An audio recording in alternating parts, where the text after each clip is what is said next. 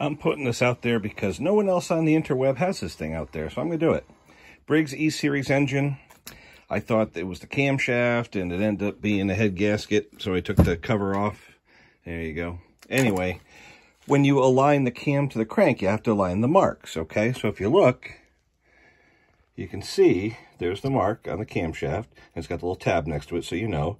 And there's the mark on the crank. It's a little triangle molded into the gear. But look at where the rod is. It's not a top dead center.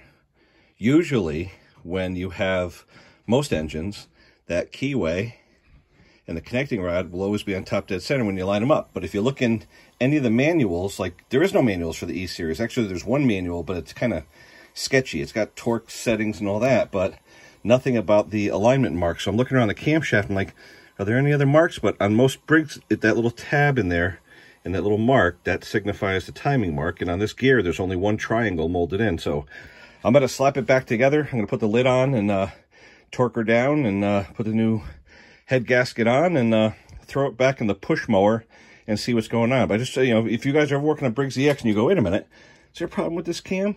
It doesn't line up with the crankshaft properly. So I had an actual other Briggs camshaft and I looked at it and they're both the same, exactly the same. So yeah, that's where the marks are. Look at the rod.